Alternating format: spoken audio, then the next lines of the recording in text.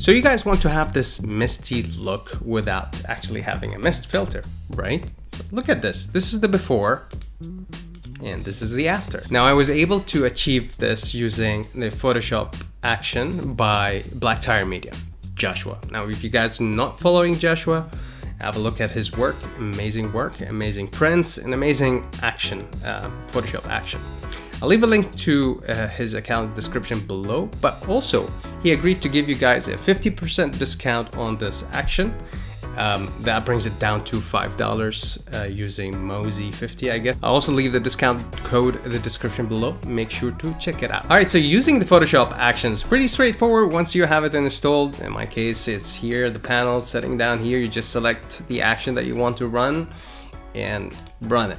And I'll go by the default, by the way. So I'll just click OK. If you want to control the intensity up from here, you can do that, but I'll just keep it as a default because I like to control things with other methods. Let me show you that in a bit as well. So I'm gonna click OK.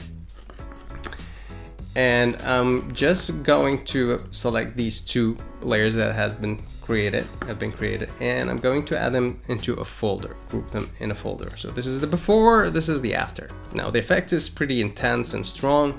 If you like it this way, that's up to you. If you don't, you can control it from the opacity. That's one way of doing it. I like to drop the opacity of that. But also, let's say you don't want it to affect the shadows or the darkest areas in your photo, and I'm going to double click on the layer or the group, and that brings up layer style. Now what I'm gonna do is press Option on Mac, and I'm going to drag this. Let me show you so you guys can see it.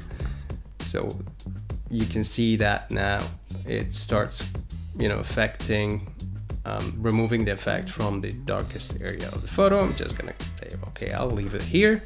Okay, that's it.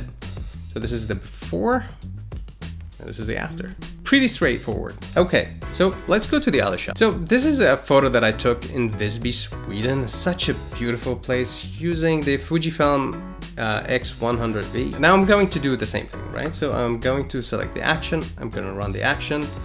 I'm going to say, okay, let's go with the default.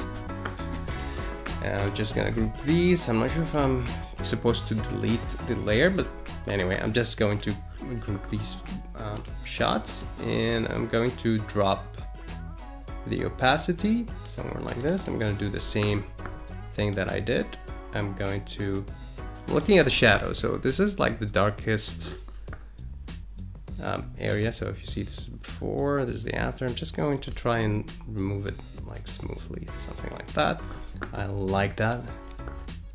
Before, after, before, after. Now, here's an additional thing for the channel members. I've been playing around with creating LUTs. So far I've created 4 categories for the LUTs. I created the cinematic, I created the faded look, I created the F1, and the vintage look. While these are experimental, I really like how these are coming out. And these are going to be available for the channel members only. I'm going to drip them about, well, from now on until the end of the year, because there are a lot and I'm still working on them. So this is the before and this is the after. Look at, this is the Cine pack, one of 4 cinematic LUTs that I have created. You're gonna enjoy these. Now again, this is going to be available for the channel members. These guys are awesome. They've been with me all the way, although I haven't been posting a lot, but as a token of appreciation, this is going to be available along with all of these that I've been sharing. I've been sharing the rows of the shots. So if you're interested, please go ahead and subscribe.